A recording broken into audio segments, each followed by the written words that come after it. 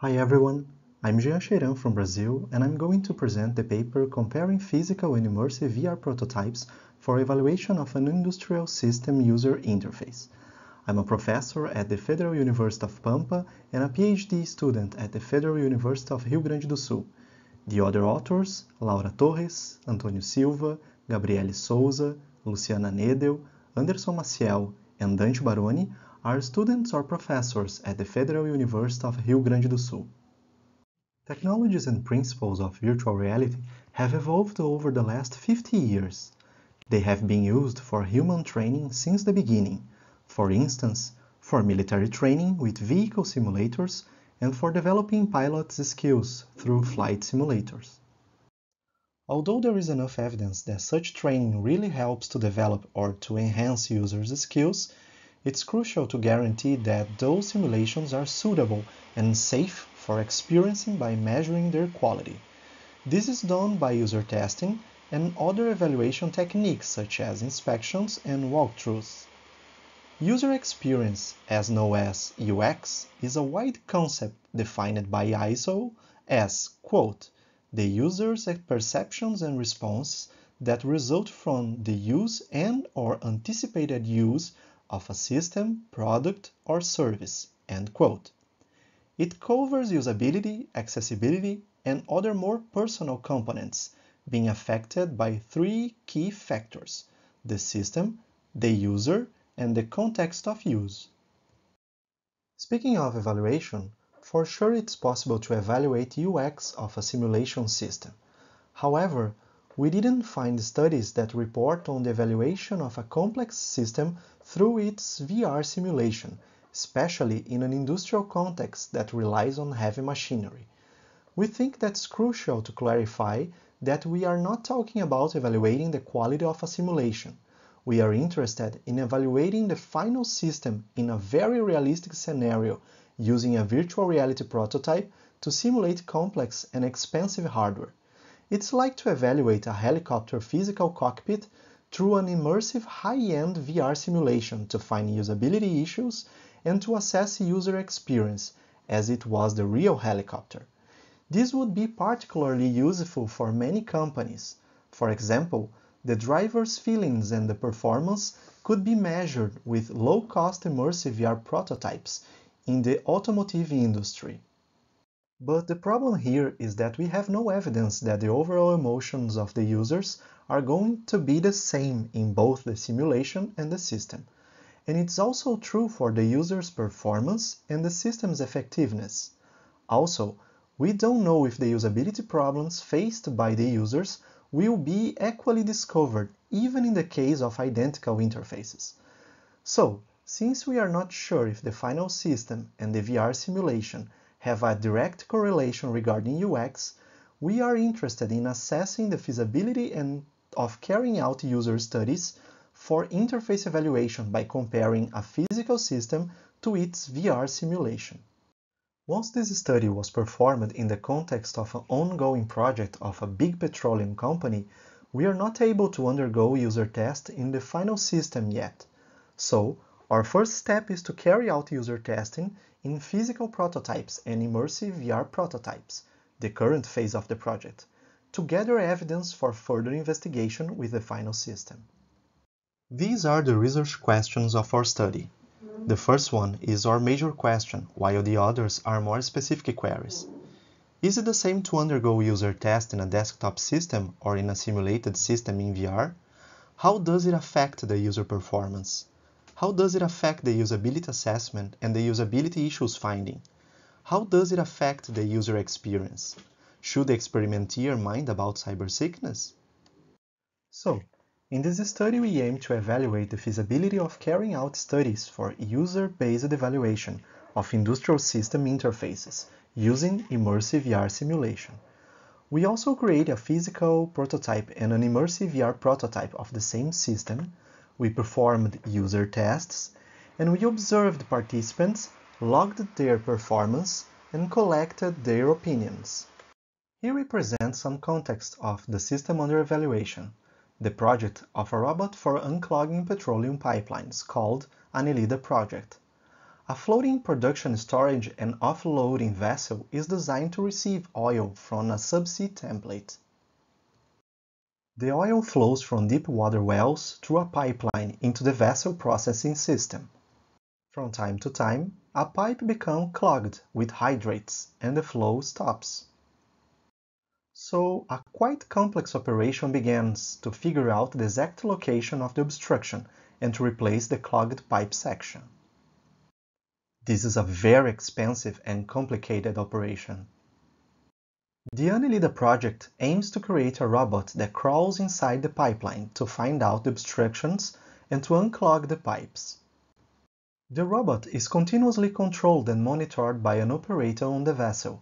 It's a cheaper and less complex operation, but the entire process takes a while since the pipeline is miles long and the robot moves very slowly inside the pipes. Thus, the entire operation could take hours or even days. The operator can move the robot back and forth, but most of the time it just moves forward. Once the robot reaches an obstruction, the operator starts the unclogging action, and the robot carries out a process to remove the hydrate barrier. This unclogging could be necessary more than once in a single operation because many obstructions can form in different places. Finally, once the entire operation is completed, the robot is pulled back to the vessel by the operator, and the oil flow is restored. This is the Annelida graphical user interface. On the left side of the image, we can see the, in fact, vermiform robot rendering, and on the right side of the image, we can see the monitoring gauges and some control buttons. This is the prototype of the physical console used in this study. From the left to the right, there are speed and direction controls, graphical user interface commands, unclogging controls, and overall commands.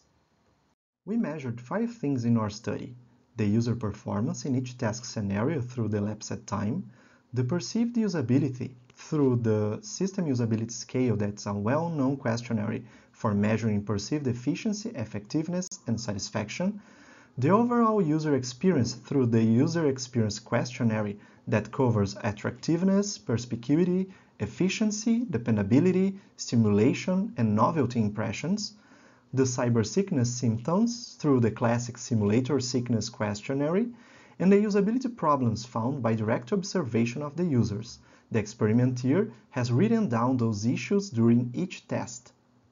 The experiments were developed according to the recommendations of the Ethics Committee on Research of the Federal University of Rio Grande do Sul, and they took place in a VR lab of the same university. Also, the experiment was entirely done before COVID-19 pandemic. The picture presents the overall setup of the experiment with 3 monitors and a metal frame supporting 3 Vicon Vero tracking cameras, used for tracking users' fingers. It's also possible to see the physical console prototype on the table. We also used 3D printed fingers markers that allowed the user's fingers tracking through the Vicon system and the HTC Vive headset. This is the example of a test session. The participant has given us the permission to use his image. Here, the user is performing a task using the Immersive VR simulation, and we can see the markers around his fingers, the index finger and the thumb for tracking the grip action. The physical and the virtual version of the console are almost identical except for their colors, the size of the labels, the backlit buttons of the virtual version, and the tracking plate of the physical version. The tracking plate in the upper image is used for matching the position of both console versions in space, so when the user aims to press a button in VR, they can also touch the corresponding physical button by passive haptics. The position of the virtual monitors also matches the position of the physical ones. Obviously, both the physical and the virtual tables have the same height. Now we present the simulation of a test session. It's not a real one and it's just a fraction of a test. This video has no sound. Since it was sent along the paper in the CGI submission phase, the name of the Petrobras company was omitted. Here we can see the virtual world and the virtual representation of users' fingers, index and thumb, by colored virtual capsules. The leftmost monitor is just left blank because it should have a piece of software that is not finished yet. It's also possible to see the vermiform robot rendering while the user speeds it up by using the slider. The rightmost monitor shows the gauges for each system status, and it also contains control widgets.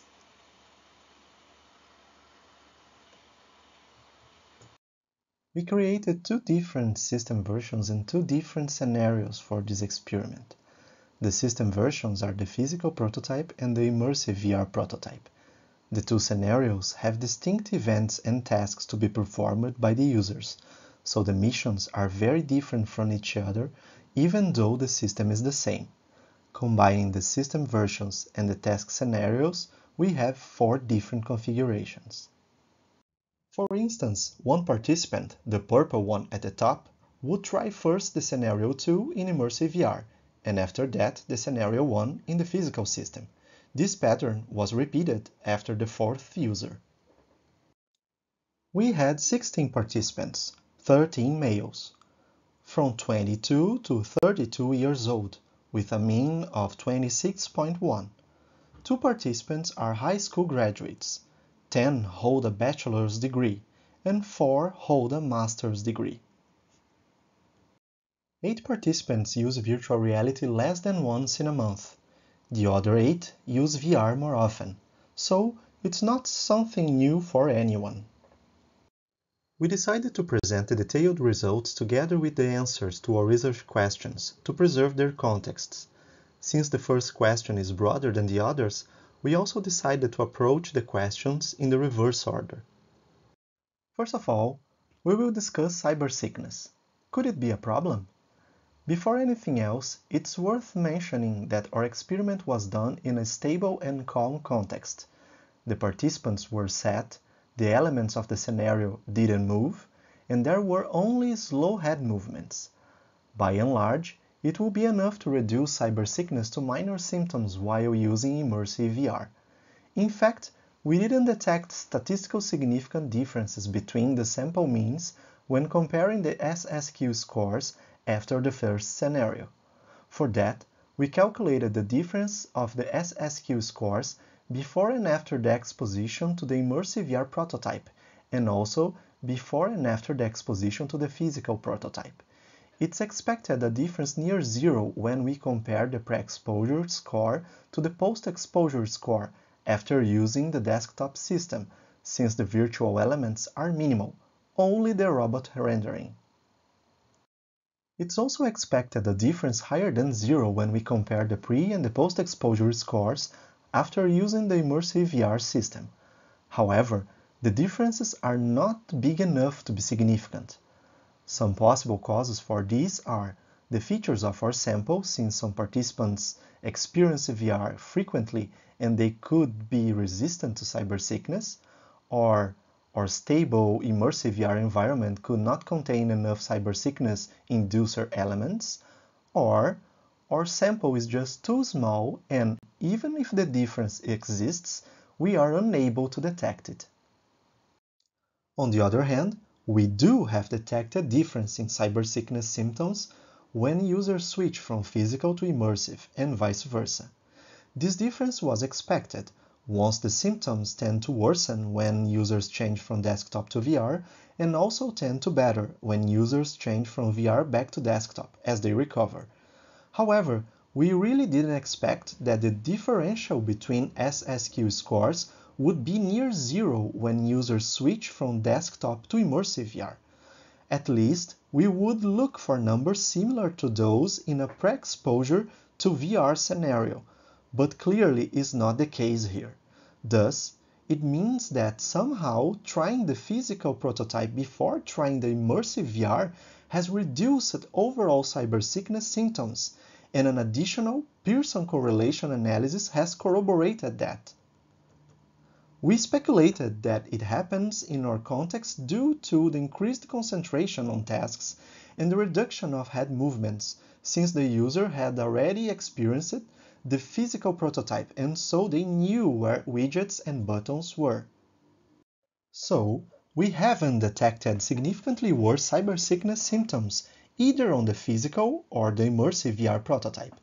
There is also evidence to support that performing tasks first on the physical prototype could reduce cybersickness symptoms while performing tasks on an immersive VR simulation of the same system.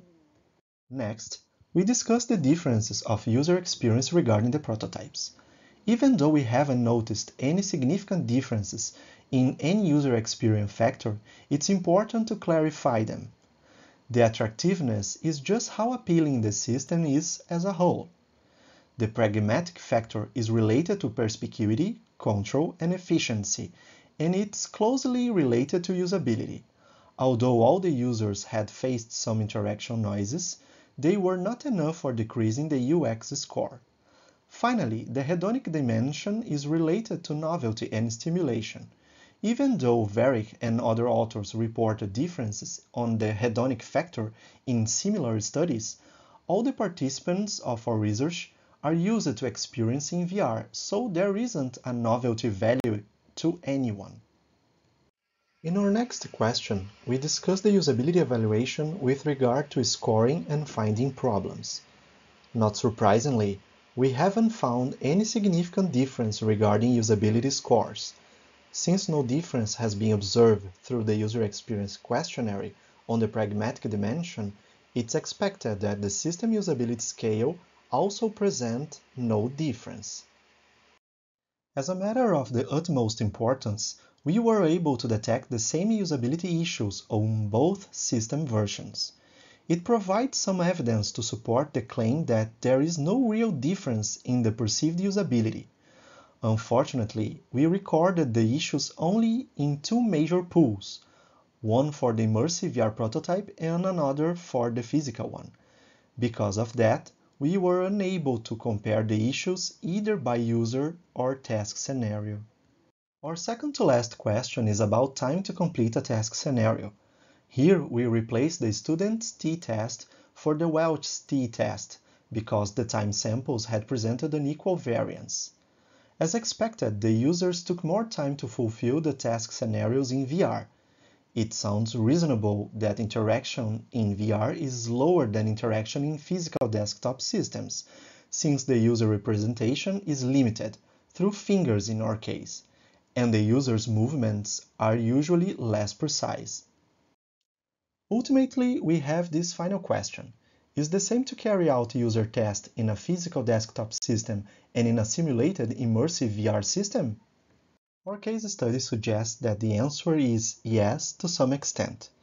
This is because we collected evidence that, for systems like ours, we are able to find the same usability problems on both versions. UX and usability scores in one version are indistinguishable from the others. Cybersickness is not a problem, and user performance is slower using the interaction techniques we chose. We would like to highlight some significant limitations of our work. First, the small number of participants for sure reduced the statistical power of our statistical tests. Also, since no participant is unexperienced in VR, it could restrict our contributions.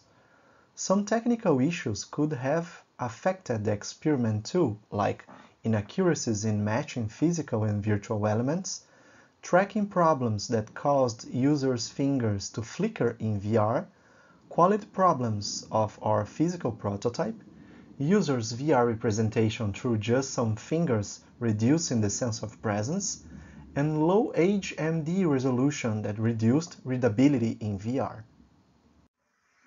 The next steps of this research include increasing the number of participants and choosing a more heterogeneous sample, using other VR interaction methods like VR controllers instead of passive haptics, comparing the immersive VR to the final real version of the system, and expanding our tests to other kinds of complex industrial systems. We would like to thank the Brazilian government agency CAPES for supporting this study. Also, we would like to thank the Brazilian Petrobras Corporation for funding this research through a cooperation project with the Federal University of Rio Grande do Sul. And now it's time for questions.